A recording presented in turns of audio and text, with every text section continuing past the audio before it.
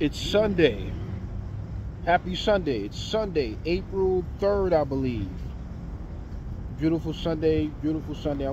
This gonna be a very short video, man. A very short video. Hope everybody's doing well. Hope everybody's doing good. Hope everybody got some sun and just having a pleasant Sunday. So yeah, I'm gonna just get right to it, man. So a couple people that I know within my inner circles in the economic space and on the path to freeing themselves economically or building assets outside the system.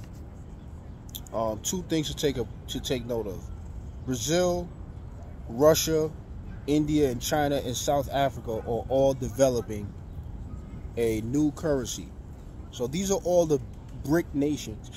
Brazil, Russia, India, and China are the BRIC nations, and then South Africa is coming in to build a new currency. There are no coincidences. Then I just got a information on Instagram that India will trade in their currency, the rupee, going forward, and they're going to be ditching the US dollar. So just wanted to let you guys know, man, it's coming. They know it's coming. These countries and these big nations are all preparing to ditch the dollar. I have no clue. Only God knows. Only Jesus knows when the dollar will ditch, when the dollar will disperse, when the dollar will vanish. I have no clue. What I do know is that something's about to happen.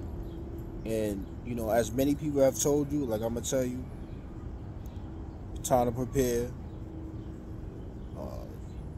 Get as much money as you have out of the system, because it's getting very real. As I just said, these countries are all setting up things for a new currency in the digital dollar. And you just prepare, man.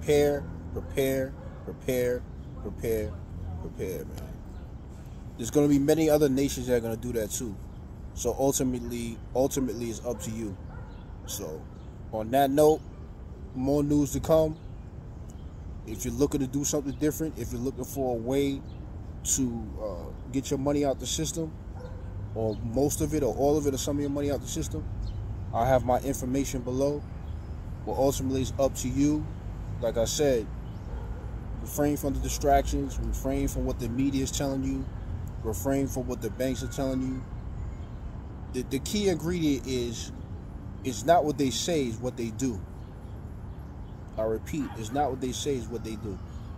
They can tell you one thing on CNBC, Channel 7, Fox News, but it's what they do behind the scenes. And just be wary, use discernment when it comes to distractions. There are a lot of distractions out there that are going to steer you away from the truth. So, peace out. Enjoy the rest of your day. I'll be back.